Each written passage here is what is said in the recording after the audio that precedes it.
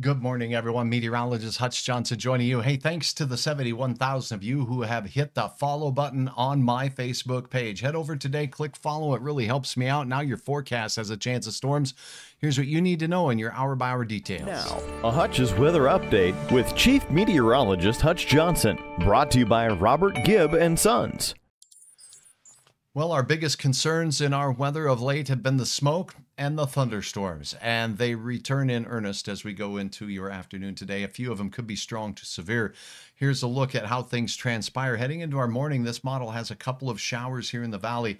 The risk of severe in the morning, not very good, but as we go into the afternoon hours here, whoopsies, I clicked the wrong button. As we go into the afternoon hours, we're going to see these storms quickly fizzle out as they move off to the east. So mid-morning showers and thunderstorms rumbling through parts of central Minnesota as we go through and out of eastern South Dakota as well. That sets the stage for a southerly wind. This is a cold front here. Ahead of the cold front, these winds are ripping out of the south and southwest. That warms us up and the humidity returns. Dew points will be 65 to 75 degrees.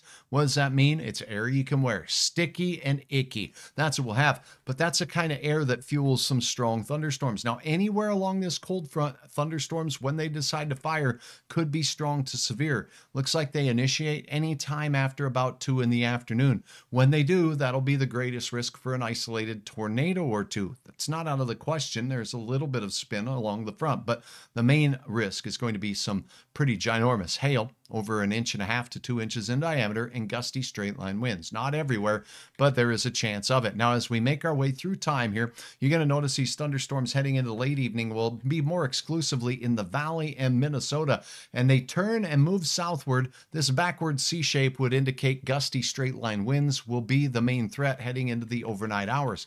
Now, it looks very widespread. In other words, it looks like everybody in eastern North Dakota and western Minnesota is getting thunderstorms. That's not how this usually works, but I will keep you apprised of the situation. If thunderstorms form, wind, the number 1 threat, large hail, the number 2 threat, and an isolated tornado, particularly in the onset of the storms in the afternoon and early evening, not out of the question. These storms keep rumbling as we go through the overnight, diving south, and they're going to set up a boundary down here in South Dakota that the storms are going to ride along on Friday, on Saturday, and on Sunday, keeping most of the wet and stormy weather down in South Dakota. A better chance Sunday into Monday in our area for a few more thunderstorms.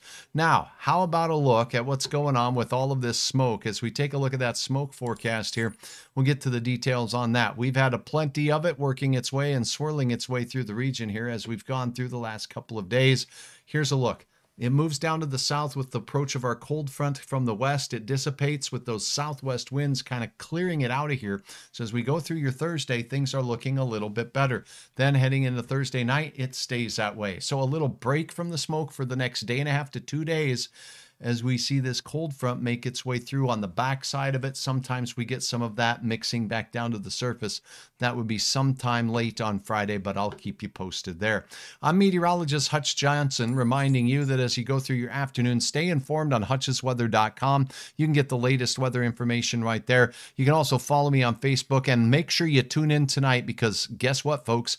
Hutch's Weather Kid is joining us, and I cannot wait to introduce you to our fine weather kid this week, and that is going to be Ethan Peterson joining me from Crookston, and I can't wait for you to see and support this young man. So give Ethan a look at 4:30 right here on my Facebook page or on hutchesweather.com. Throw a comment down, a showing of support and appreciation for these youngsters that help Hutch figure out the weather. Have a wonderful start to your Thursday.